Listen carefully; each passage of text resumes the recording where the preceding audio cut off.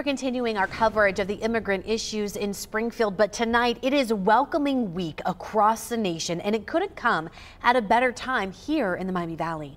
Welcome Dayton held an event putting the spotlight on the importance of immigrants in our community and the challenges they face. Jenny Bork is now live in studio tonight, and you were there, so why are events like this so important? Well, Elise, tonight's event was for the community to connect and grow relationships with each other. It was a time for immigrants to share their personal stories amid the political turmoil now happening in Springfield.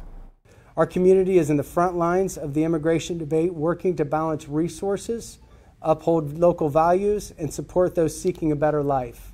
Springfield, Ohio is committed to navigating these challenges while ensuring the well-being of all our residents and continuing to foster strong and inclusive, vibrant community. Springfield may be at the forefront of the political debate about immigration, but conversations about immigration happen in communities every day.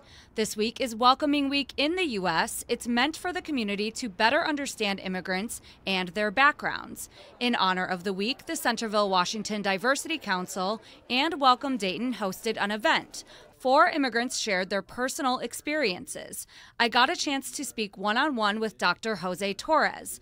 I asked him what some of the challenges are that immigrants face. Without a doubt is the language barrier. The misconception, that's a big barrier at times, especially when you just get here. Of course, leading to, resources, how to get resources and everything. If you don't know the language, you don't know how to find them and you don't know how to ask for them. Second is the culture. People don't understand each other's cultures. Surprisingly, one man told attendees at one point he lived in the city of Springfield.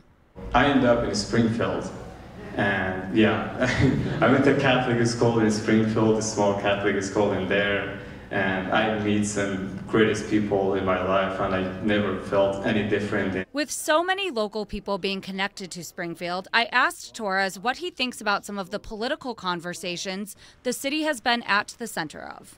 We no longer agree to disagree. If we don't agree with each other, we're fighting against each other. We're telling each other, awful things. We're telling each other awful things about our cultures and yourselves, and that has to stop. Rhetoric on one side, rhetoric on the other side. We just need to make sure that we agree to disagree, and that's okay, and we can still be friends. Torres also told me he urges everyone to do their research before making an opinion. We'll have more of what the panel of immigrants shared at our website at Dayton247now.com. Back to you.